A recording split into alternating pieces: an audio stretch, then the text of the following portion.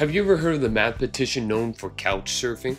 His name is Paul Erdős. He was born in Hungary in 1913. Both his parents were math teachers. He had two sisters who passed away at a young age. Because of this, his parents didn't let Paul go out as much. So Paul turned to math. By 20, he published his first math paper on number partitions, and by 21, he earned his PhD at the University of Budapest. Upon graduation, Paul decides to travel the world. Paul took only 2 suitcases with him and would stay with other mathematicians in exchange for brain service. He would give mathematicians solutions, ideas, and overall was a great collaborator to be around. Paul was collaborating with so many mathematicians that he created the Erdős number. The Erdős number represented how close your math paper was associated with them. For example, Albert Einstein had an Erdős number of 2. Math took Paul all over, including Japan, Poland, USA, and many more. Paul would eventually die at the age of 86 in Warsaw, Poland. At the end of Paul's life, he would have collaborated with over 500 mathematicians and produced over 1,500 papers.